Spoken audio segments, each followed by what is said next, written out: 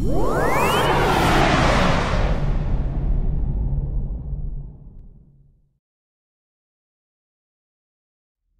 it's Rob from Skid Steer Genius. I just want to show you how I troubleshoot attachments before I actually even try to run one of our harnesses or controllers. So I get a lot of used attachments that come in, and the first thing I want to do is, most of the time there's no schematic, there's nothing on how the thing operates. And so what I'll do is I'll actually sit down and I'll map out the solenoids before I do anything, and I'll verify that they actually work. So what I do is I just have a little battery, and you can just use a little motorcycle battery. I have a couple of probes on it, in this case a couple of alligator clips. I make up my own little harnesses so I can plug it in quickly, but just to show you what to do, I'll literally go here, and I put a pin in here just so I can identify my ground, and I just know what the grounds are. But generally, if you have to get into the harness, it's the black wire. The wiring on these are not like household wiring. So if you see a black and a white, it's not that the black is hot and the white is neutral. That's not how it works in industrial equipment as well as automotive. The black is your ground, the white or the red is always your hot or your 12 volts. Okay, so be very aware of that. On the coils that we use, and we usually use Hydroforce coils, they have a diode, a two-way diode in there, a Zener it's called, and the beauty of that is you can actually reverse polarize them and it won't smoke the diode. But on the Bobcat coils, you have to be very careful. You have to really look at what you're doing. You see a black and a white wire, make sure you hook the ground up to the black wire and the 12 volts up to the white wire. Otherwise, you're going to see smoke coming out of there. And I will show you that in a minute, because we do have a smoke coil here that we can have some fun with. But generally what I would do is, if I just have a single cartridge, and this is a cartridge, you'll hear me talk about these. This has two functions. So generally, like let's say it's a broom. You make the broom go left, you make the broom go right. But it's done off the same cartridge, because what the cartridge does is it diverts the oil in one direction or diverts the oil in the other direction. And it uses two coils to do that. One coil makes it go left, the other coil makes it go right. So I've got a wire just connected on here. And I'm just going to show you, I'm just going to fire it. You can hear that clicking sound. I always tell people it sounds like just a light tap, tap, tap coming off like a ball peen hammer. So you can do a lot of these tests without even actually running the machine. As long as you have the key on, you can run the machine, kind of run through, hit all the controls, and hear if you see, or listen for the noise and listen for that tapping sound. If you can't hear it, that's what I do, is before I even get the attachment on the machine, is I run through it with this. So here's a single cartridge with two solenoids on here that I'll show you in the next one. So here's an open center, multiple function control block, and this is actually out of one of the Skid Steer Solutions or Eterra boom mowers. And in this case, I've got an 8-pin connected. I know where my ground is, so I put my ground in, and then I just like to put a pin on here. It just makes it easier for me to grab. Like I said, you can use probes. I have another battery at home that I've cut an old set of probes off, and I just have the battery mounted, and I just use these, because then you can usually push them in the holes and it holds for you. But in this case, I do this.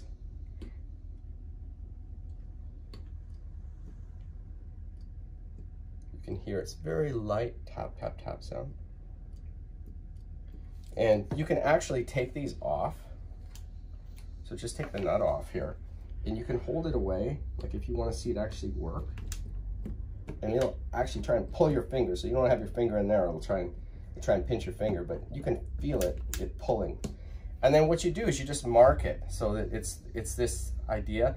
So you can have it on the machine, the hydraulics running, and you touch each one of these, and as it fires, you just take a Sharpie and you write on the side, okay, this makes my broom turn left. So if this one makes it turn left, then the bottom one's going to make it turn right. They're always in pairs like that. They never mix match them in that way. So here's another test that I do. I'll just apply power to it, and you could just take a wrench, and you can feel the magnetism here. So all this is just a coil of wire. So you've got current coming through here, going around this coil of wire. It creates a magnetic field. That magnetic field pulls on this cartridge, either one way or the other, and causes it to divert the oil. So that's how these work. So it's actually really simple just to troubleshoot these. If you've got a dead one, it's not gonna work like this. It's gonna let the thing drop. So if I just release the power, it drops. Okay, and that's the same effect if you had, if the thing was dead. And generally, these run anywhere between 8 ohms. So if you have a meter and you want to measure them, they generally run between 8 and 14 ohms. So if I put this on a meter, what am I at here?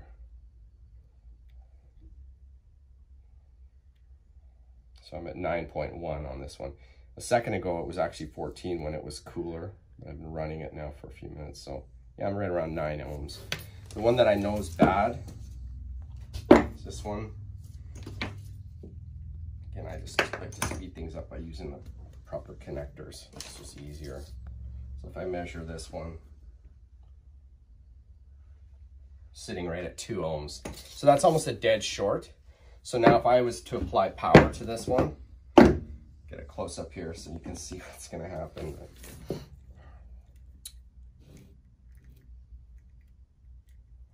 Hopefully it doesn't blow up in my face. See that?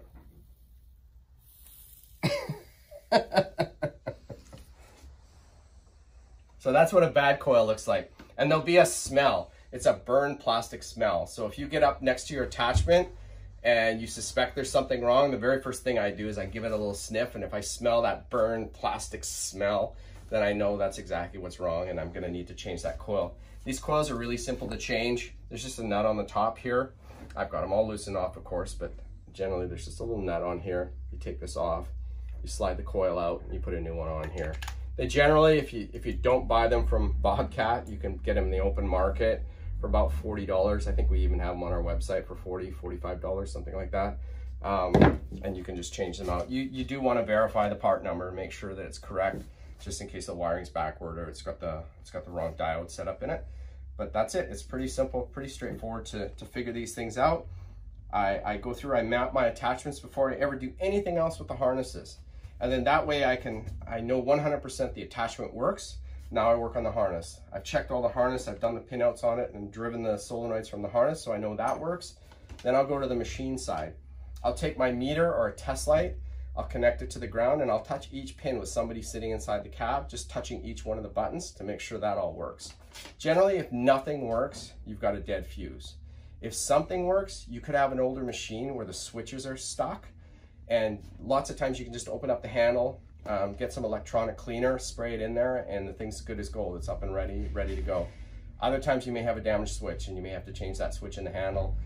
Unfortunately, a lot of times that means changing the handle, not just the switch. So just be aware of that. You can bypass those things and just add secondary switches on there if you just maybe only have an attachment that only needs 2 switches. And again, Skid Steer Genius is the place to find all of these things. We make all kinds of aftermarket accessories for you to be able to run your attachments easily and inexpensively.